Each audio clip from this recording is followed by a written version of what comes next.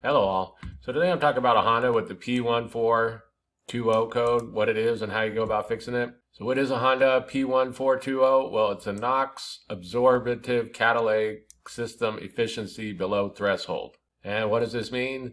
Well, basically there's a problem with the catalytic converter and the onboard computer seeing this and reporting back this code.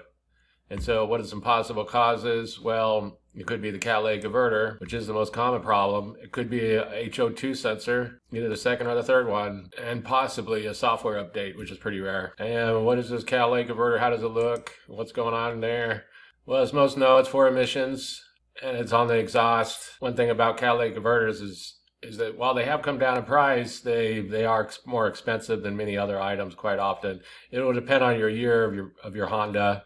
But they have recently come down in prices compared to what they were. At one time, they were like $800 to $1,000.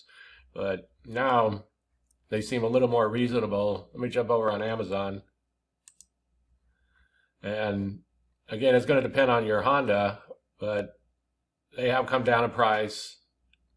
So they're not those crazy high prices like they used to be. At least right now. Who knows how it's going to be in the future. So the number one problem with this code is very likely it's going to be a bad catalytic converter, but some other things can also cause this. So you have the sensors, and you have some O2 sensors that can also be the problem in some cases.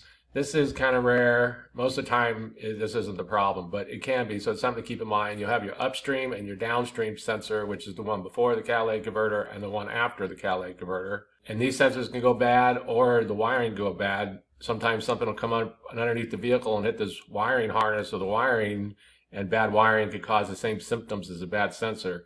So that's something to keep in mind. Be sure to examine the wiring and the wiring harness, and that it is possible that these two sensors have gone bad. Now, if you take it to a mechanic shop, more than likely they're just going to change out the catalytic converter.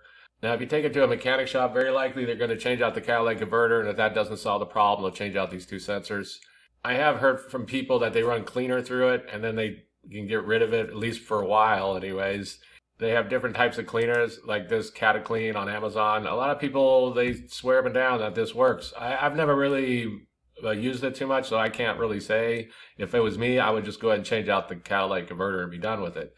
But quite often, a lot of people, they'll run this through and then they'll clear the light. You have to have an OBD2 scan tool. You have to clear the light. And what they'll do is they'll pour this in and then they'll take it out on like the freeway or something like that. They'll really rev up the engine and really get it going good, because if you drive a vehicle slowly, it's not blowing out a lot of that out of the catalytic converter, a lot of the stuff to build up inside of there. So they'll pour this in and then they'll take it down the freeway, the vehicle, really rev it up for like 15, 20 miles or so. Then they'll come back, they'll clear the light with an OBD2 scan tool. And many of them say that this works. Like I said, I haven't really used it, so I can't really state whether it works or not. But if you want to try it, it's called like CataClean. They've got some other types too. I've just heard this brand name before. But so you could try that if you wanted to.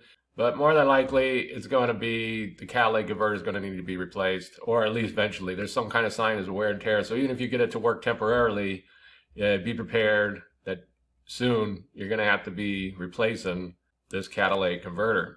And so that's basically it. I just wanted to give a real quick brief overview of what you can do if you have a Honda with the P1420 code and how you go about fixing it. If you have anything to add, please comment down below. If you have any questions, ask me and I'll try to answer them. If this video helps you, please click like, please click subscribe, and have a good day.